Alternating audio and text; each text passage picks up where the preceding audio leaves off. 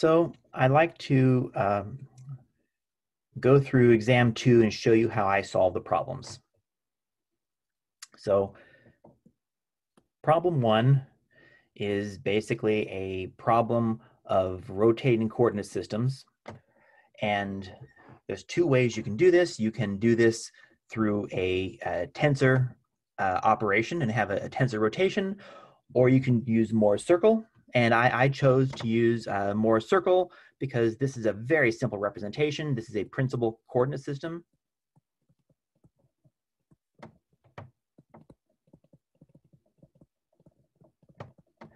And it really is designed to make this problem very simple and quick to solve. So let's look at problem 1.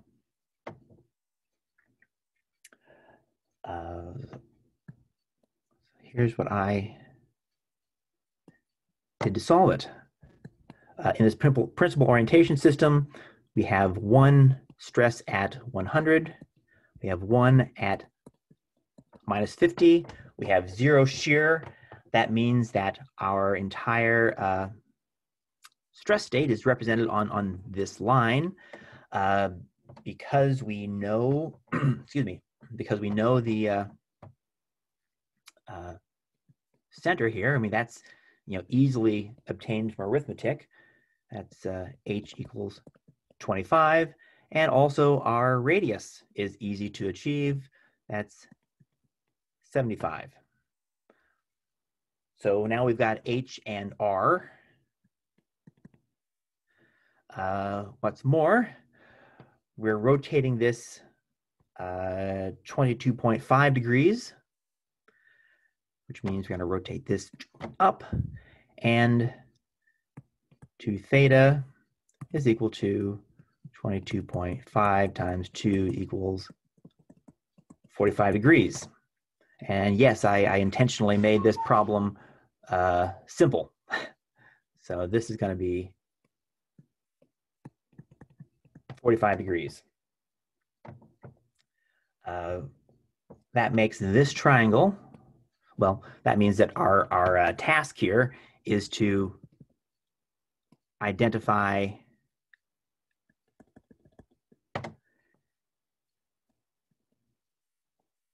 these points as well as that, which means we need to be able to identify what this triangle is. If that's 45, we know that's 90. That makes this 45, which means we have a 45, 45, 90 triangle. And in a 45, 45, 90 triangle, we know that if these sides are x, then this side is square root of 2x. We know that this square root of 2x is the radius. So we have that x is equal to r over square root of 2 is equal to 75 over square root of 2 is equal to 53.03.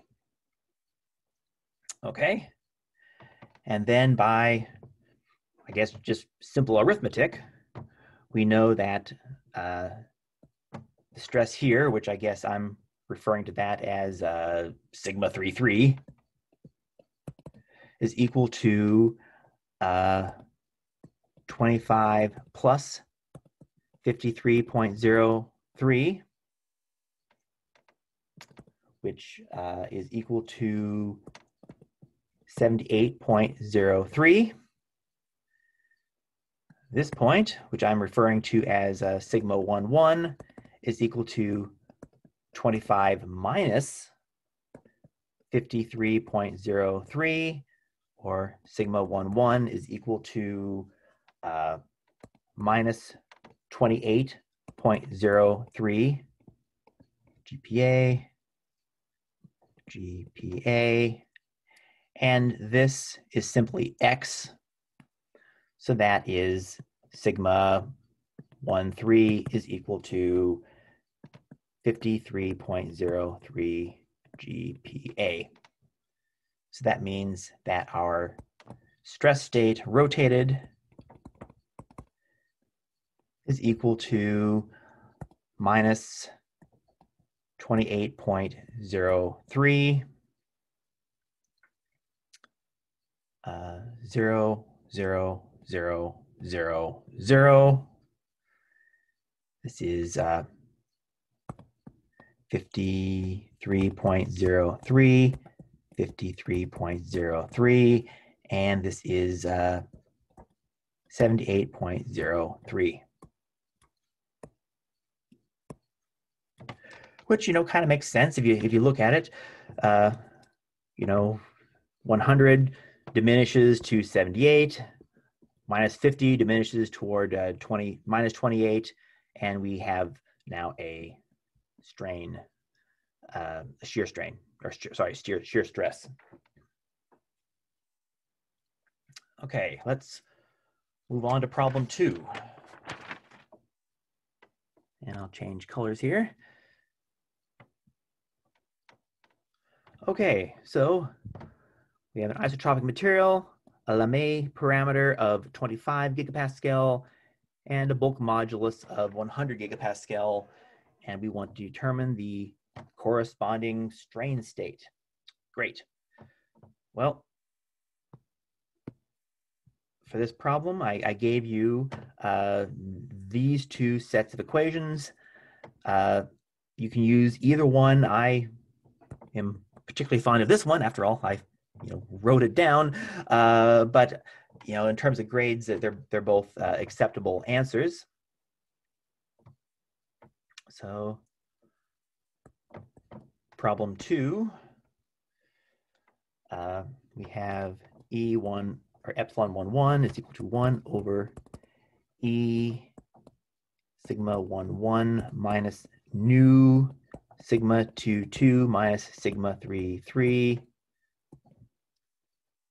epsilon 2 is equal to 1 over E sigma 2 minus nu sigma 1 minus sigma 3 epsilon 3 is equal to 1 over E sigma 3 minus nu over E, multiplying through, nu sigma 1 plus sigma 2,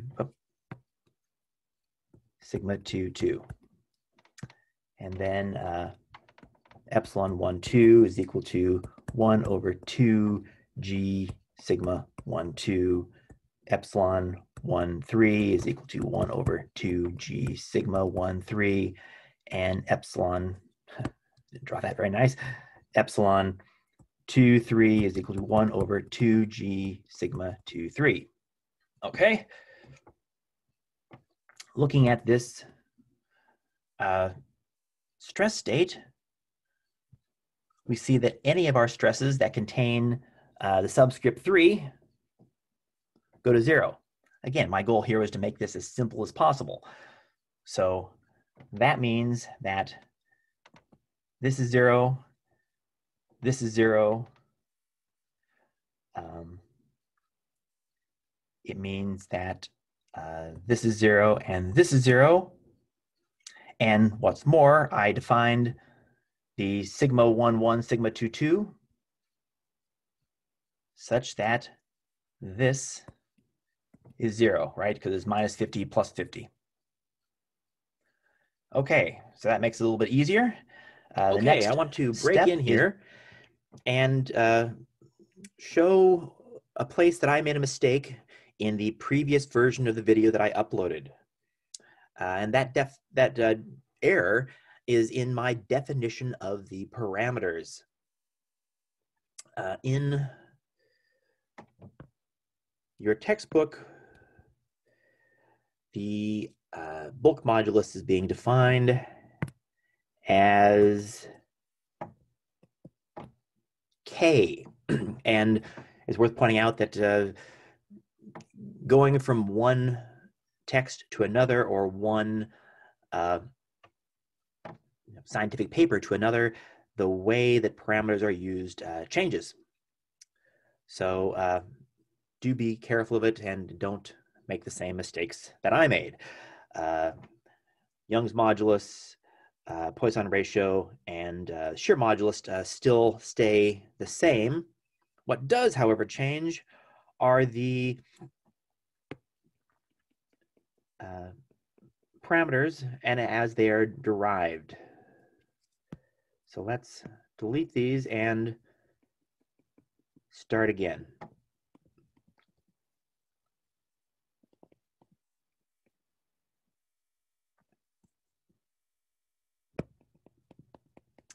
Okay.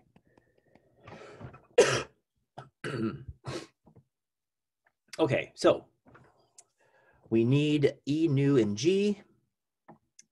We have G is equal to minus 3 halves lambda minus K. We have E. So if we have K and lambda, we can get G. We have E is equal to 9K1 plus 3K over G. So now we have E, and then we can define nu as E over 2G minus 1. Okay, making the appropriate substitutions. G is equal to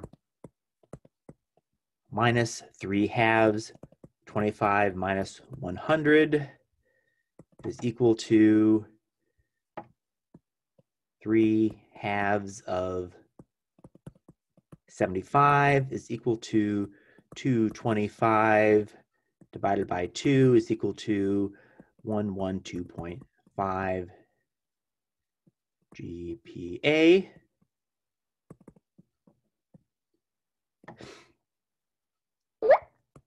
E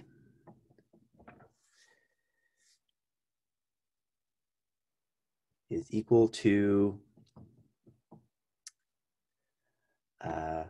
9 times 100 over 1 plus 3 times 100 over 112.5 is equal to 900 divided by 1 plus 2.67 is equal to 900 divided by 3.67 is equal to 245.2 GPA is equal to E. And the Poisson ratio is equal to 245.2 divided by 2 times 112.5 is equal, minus 1 is equal to 245.2 divided by 225 minus 1 is equal to 1.0898 minus 1 is equal to 0.0898 is equal to nu. Okay. So then going to our solutions, the equations stay the same, but we need to make the following substitutions.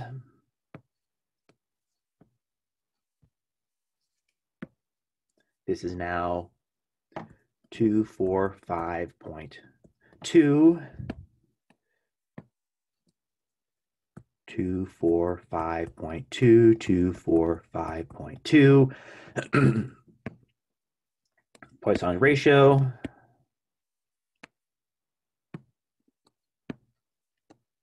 is now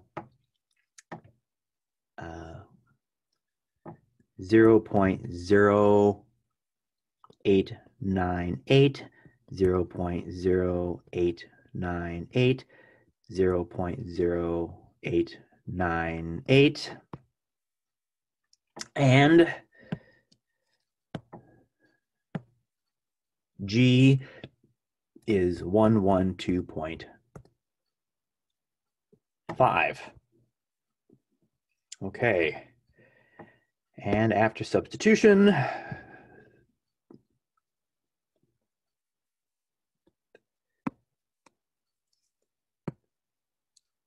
these become minus 0.22 plus 0.22, 0, and 0.044.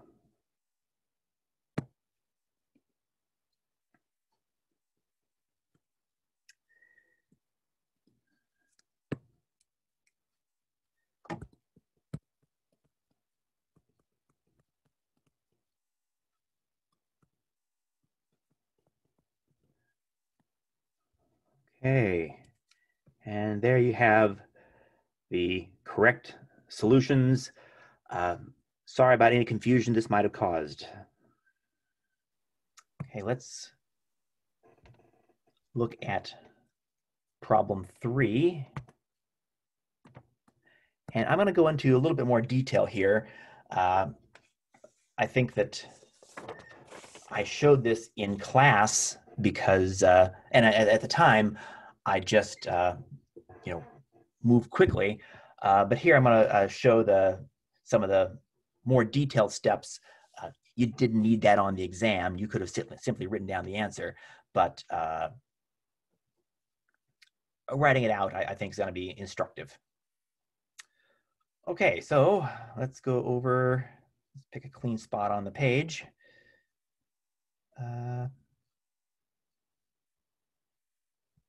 I'll go over here. Well, whatever, I'll write it here. 3. So we have C1111 is equal to C11 is equal to 125 GPA. 21122 is equal to C12 is equal to 100 GPA, and C2323 is equal to C44 is equal to 50 GPA. And clearly, this is a cubic material. So the first step is to calculate the anisotropy, and that was just simply applying the equation C11 minus C12, which is equal to 2 times 50 divided by 125 minus 100 is equal to 100 divided by 25 is equal to 4. Okay.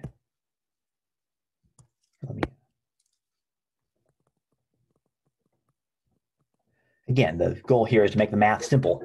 So that's the first step. And then the next step is to calculate the work for applying a strain in the 1-1 direction and then holding that constant, and next applying a strain in the 2-2 direction.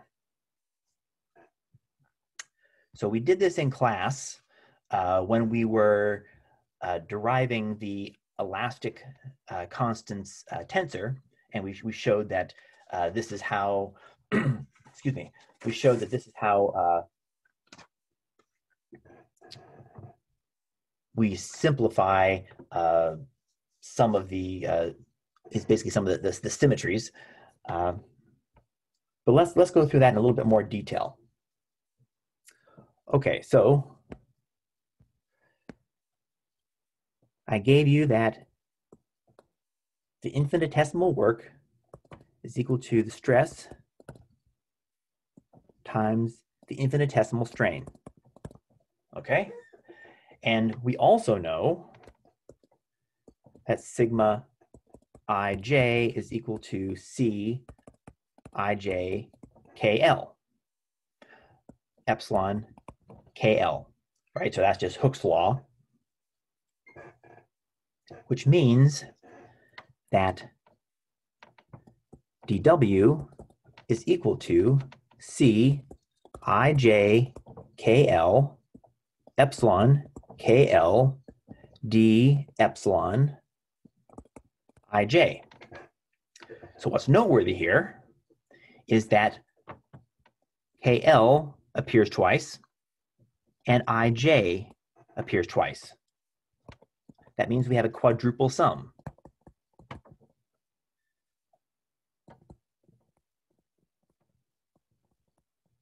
Now, the good news is almost all of these are zeros. And let's see how that plays out. So the first step, this is applying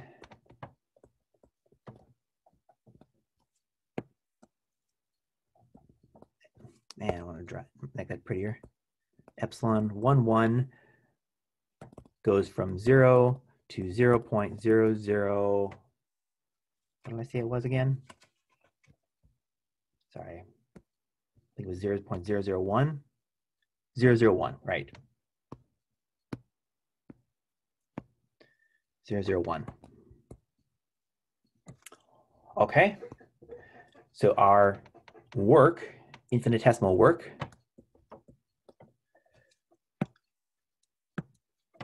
call this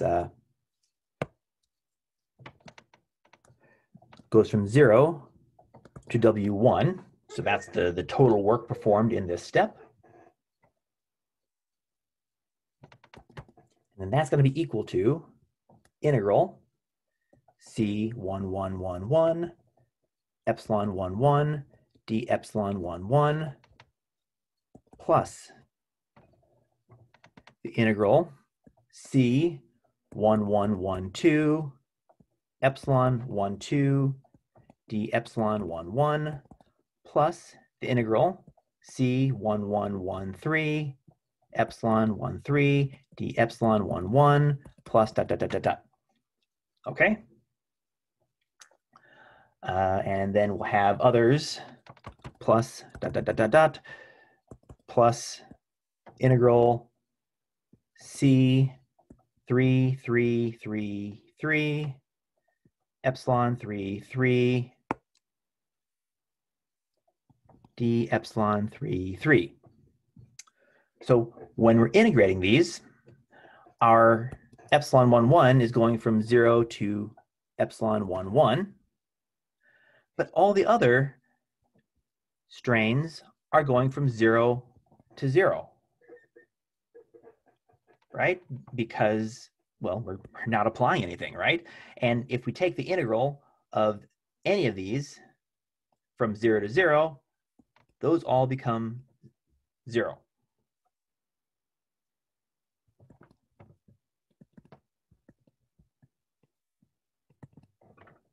Okay, so that immediately gets rid of 2/3 of our summations.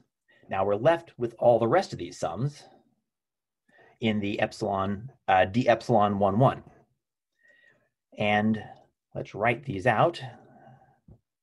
We'll write out, well, 2 of them. We'll write out that W1 is equal to the integral from 0 to epsilon 11 of C1111 epsilon 11 d epsilon 11 plus the integral 0 to epsilon 11 C1112 epsilon 12 d epsilon 11 plus dot dot dot dot dot. Okay. So these terms will turn out looking like, and I want to highlight here that because we have this quadruple sum, the second 2 terms of C1111 corresponds to the first, so there and there, and the first 2 terms of your elastic constant correspond to that in front of the differential there. Okay, so let's write these out. We're going to get C1111 epsilon 11 squared 1/2 evaluated from 0 to epsilon 11 plus C1112 epsilon 12 epsilon 11 evaluated from 0 to epsilon 11 plus dot dot dot dot. Okay. And in this sum, the only term that has only epsilon 11 is this term. And in fact, all the rest of these, that's 0. So that means all the rest of these terms are 0. And when we apply our substitution, this gives us W1 is equal to C1111 epsilon 11 squared 1/2. So that's the first term. And now we will apply the second step.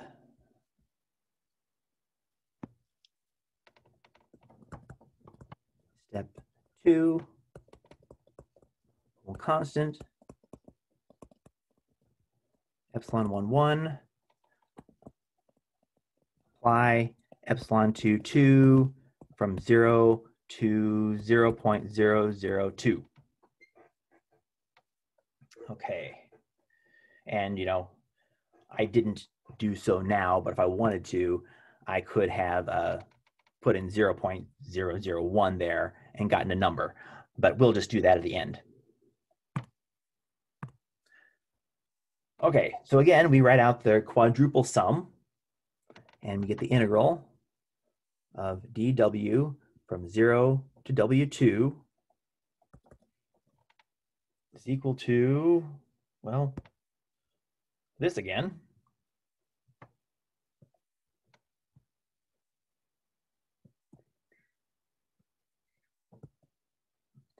Now in this case, only the integrals d epsilon 2 are non-zero, right?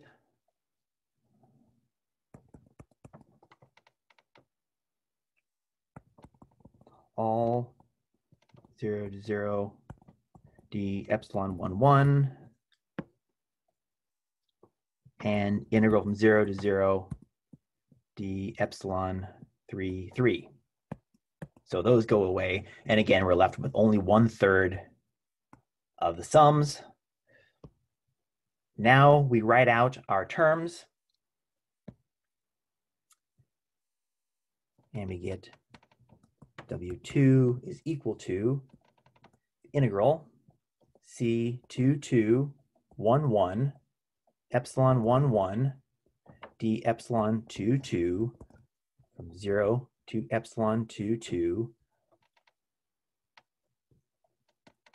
plus integral C2212 epsilon 12 d epsilon 2 0 to epsilon 2 plus dot dot dot dot dot plus, and then we have a term in here,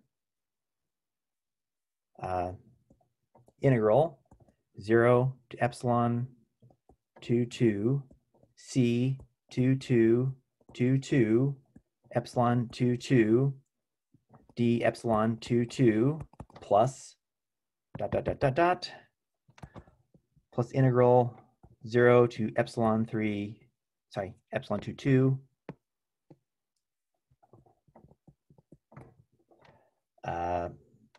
C2233 epsilon 3 d epsilon 2.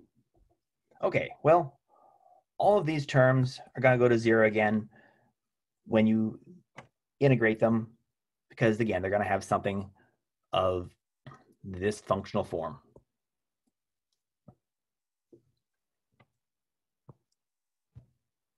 So again, that is 0, and that is 0, and all the others are 0 as well. These two terms, however, are not 0, and they're not 0 because E11 is not 0, it's being held constant, and E22 has a value now, and it's what we're integrating. So that gives us W2 is equal to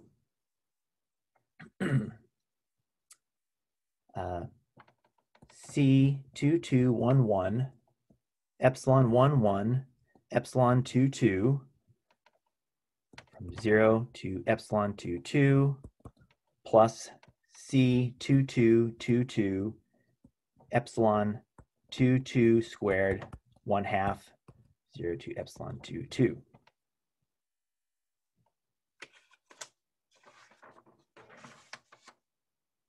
And this is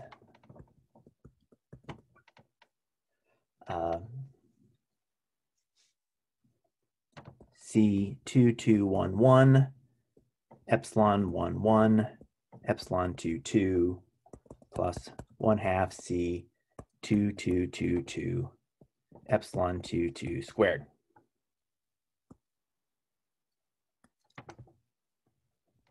Okay.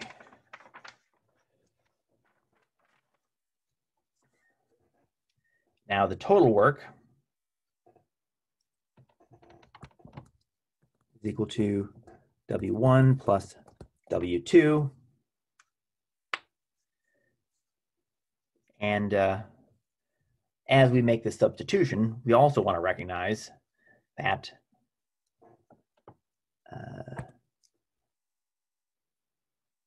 this is C12, this is C11, and this is C11, right? And we know that from the symmetry that we had in our, well, in the in-class lecture notes. We know that 1, 1, 1, 1, and 2, 2, 2, 2, and 3, 3, 3, 3 are the same when you're in a cubic material.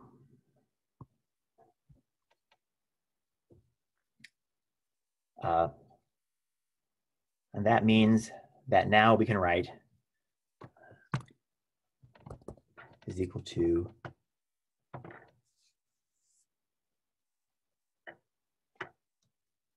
C11 plus, not plus, C11 epsilon 11 squared 1/2 plus C11 epsilon 22 squared 1/2 plus C12 epsilon 11 epsilon 22.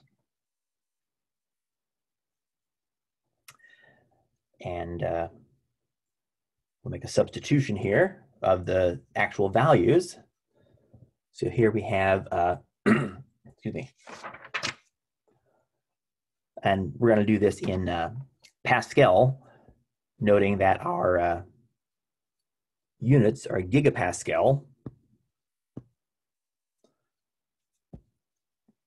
So that means that we have W is equal to 125 times 10 to the 9 times 0.001 squared times 0.5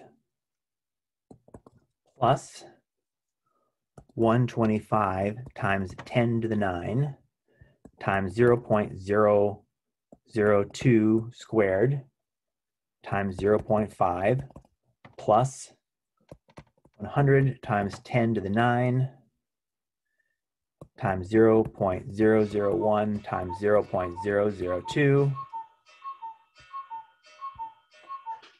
which is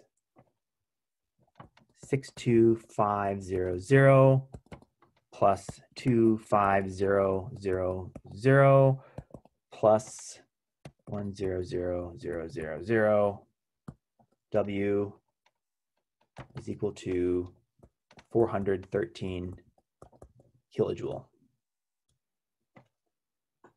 So again, if you're just solving the problem, you wouldn't have to write out the quadruple sum, but I thought that for this problem, it would be nice to show all the details. And that might be something that you find useful.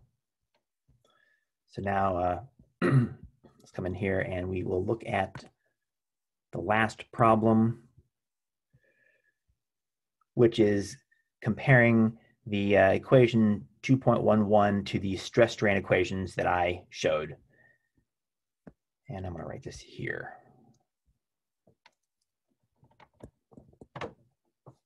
And basically, if you look at it, the only real difference is in, I mean, aside from notation, is in here. And the textbook is using these gammas, and I'm using an epsilon, and there's a factor of 1/2 different, right? And the origin of this has to do with the symmetrization of the tensor.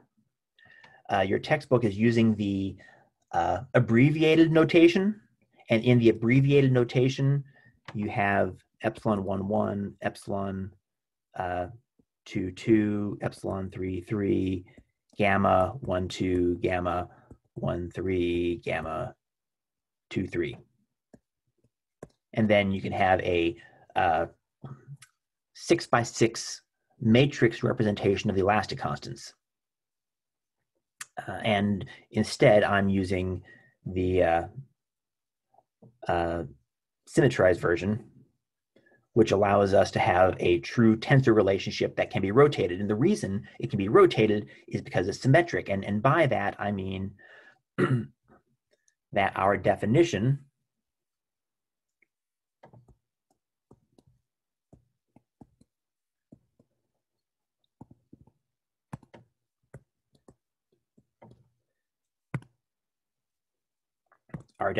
if we had our little cuboid here, and we applied a strain, we get some alpha. Gamma is equal to tangent of alpha. That's how we started when we started our work in elasticity, and then we applied symmetrization, and in the process of symmetrizing, we essentially moved to this.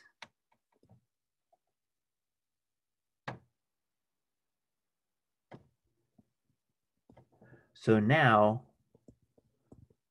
we've strained the material, and in this shearing, we have an equal amount of displacement from both axes.